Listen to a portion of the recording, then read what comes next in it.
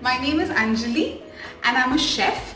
I've been in the food industry for more than 13 years and I'm extremely happy today to be a part of good food with good times.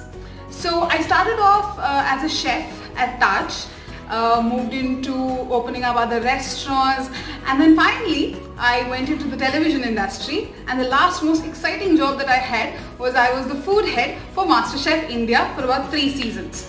So today I would love to show you a recipe that comes from the eastern part of our country.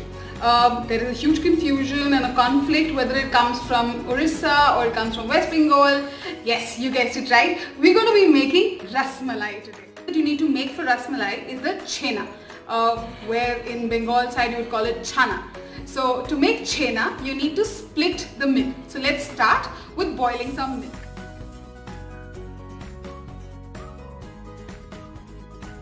Some cow's milk. So we're using cow's milk to make the Rasmalai today.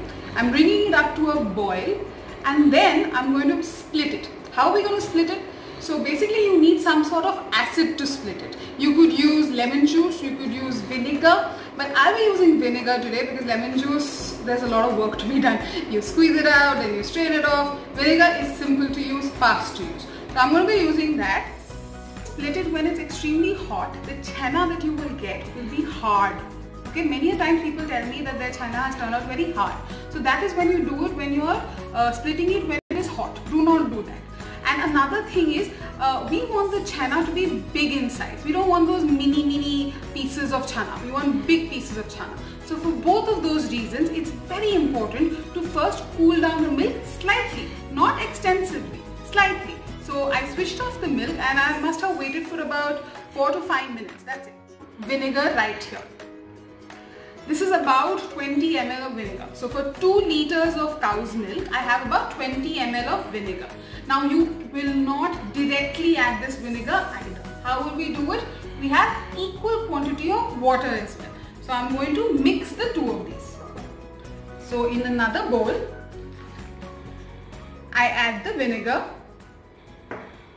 and the water. So a little bit and then move it with a gentle hand. A little more, again with a gentle hand. There is the chhana, and do you see the size of the chhana now? They are nice and big and extremely soft. So it's very important that now we don't mix it too much. Alright, and now what we're going to do is immediately add about a liter of cold water to it. Why? Because we want to stop the cooking process immediately. We don't want the chhana to cook in this hot whey liquid that we have.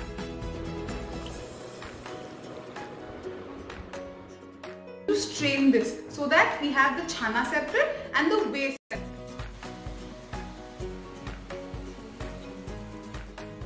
Add some more cold water and rinse off the flavor of the vinegar from this chhena.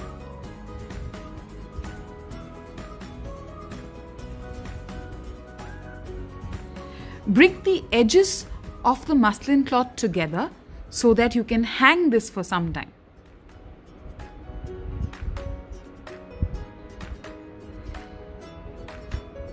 Squeeze out the excess whey as much as you can. I've squeezed out as much whey as I could. I'm going to hang this for about 2 to 3 hours so that as much more whey can get out, let it get out. So Rasmalai is made out of 2 words, Ras and Malai. Ras will come a little later. Let's start off with the Malai part. For the Malai, I require about a liter of full fat milk, which I'm going to reduce to half. Okay, so here goes the milk.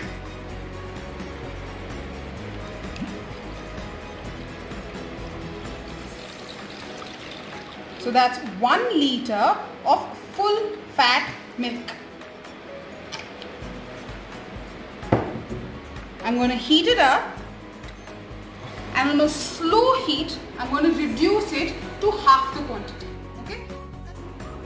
The milk has reduced by half, so it's become nice and thick and creamy. Half a cup of sugar to this.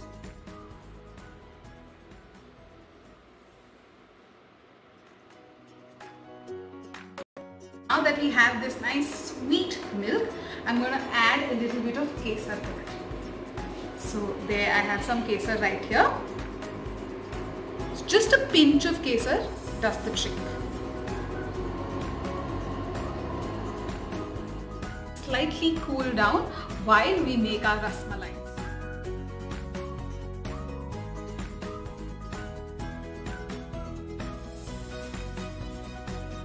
Add 2 teaspoons of corn flour.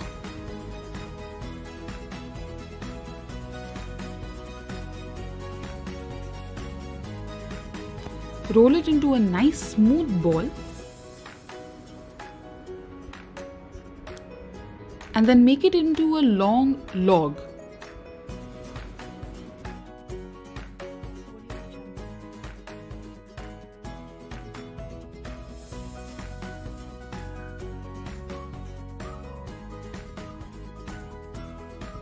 Use a dough cutter or a knife and cut them into equal sizes. From this 2 liters of milk, I got about 16 pieces. Now this is what we are looking for, a smooth ball.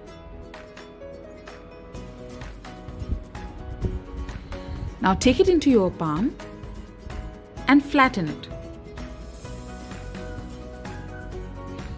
Roll it between your palms to get a smooth dough.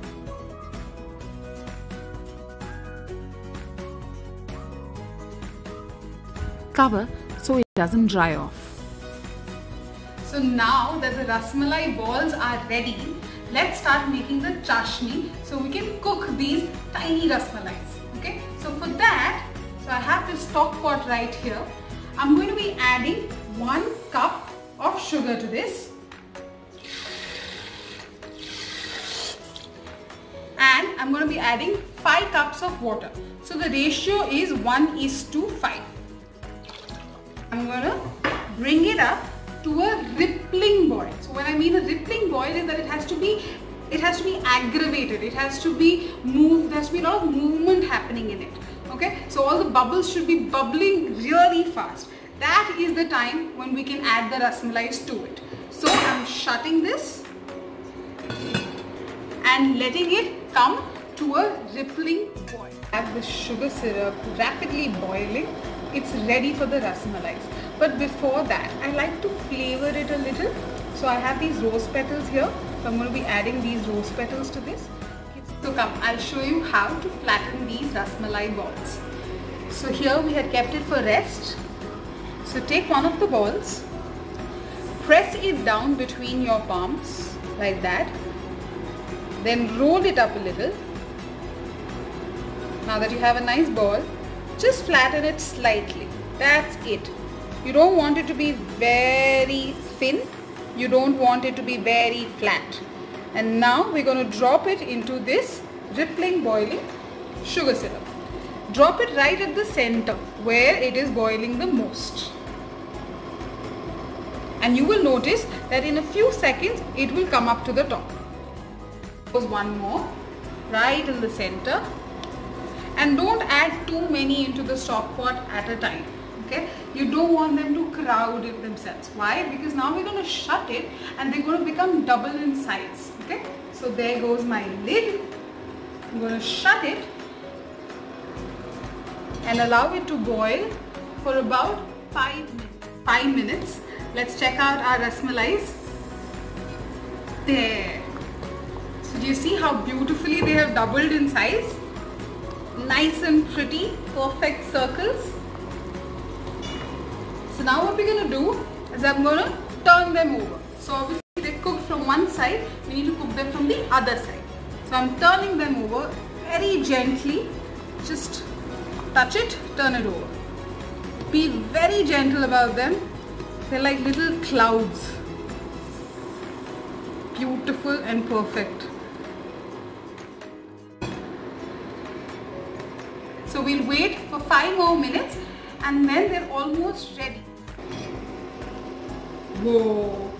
So it's been about 5 minutes on one side and 5 minutes on the other side, and they are more than double in size. This is what we were looking for. Now this is a very important trick. Okay, now that your rasmalais are almost cooked and you've got this ice water ready, what you need to do is take some of this sugar syrup, this warm hot sugar syrup, and add it to this ice cold water. Basically what you're trying to do is create a thin sugar syrup over here, a nice thin sugar syrup, so that we can get our rasmalais into this. There. So that is ready. Now what I'm going to do is I'm going to get these rasmalais into that thin sugar syrup. And why are we doing that? Because now that the rasmalais are cooked, we need to stop this cooking process immediately. We don't want these rasmalais to cook any further. And that is the reason why we are dropping them into this ice cold water. This will stop their cooking process and they will remain nice and soft. There goes my last rasmalai into the cold sugar syrup. Now what we're going to do is, we want this to be in this for just about 3-4 minutes so it cools down, and then we're going to transfer this into the malai. These, my god, see how soft they are. Now just slightly squeeze it out. So you squeeze out this excess sugar syrup that is there, because we want it to actually soak this. We want it to soak this malai. So I drop it in this. So similarly, take it, slightly squeeze out the sugar syrup and then drop it in the malai. So we want this to remain in the malai for at least half an hour. Okay, minimum half an hour, so that it soaks in all the beautiful Kesaria milk, and then we can serve. But a lot of people like it nice and cold, so let it soak at room temperature for about half an hour. Once it comes to like a nice cool down, put it in the fridge about 3-4 hours and then serve it for dinner. Really beautifully, topped with a little almonds and little pistachios. I'll do it for you. Do watch.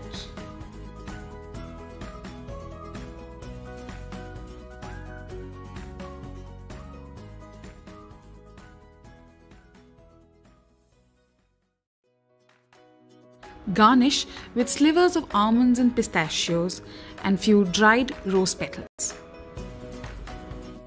And that's my Kesaria Rasmalai. Thank you for watching.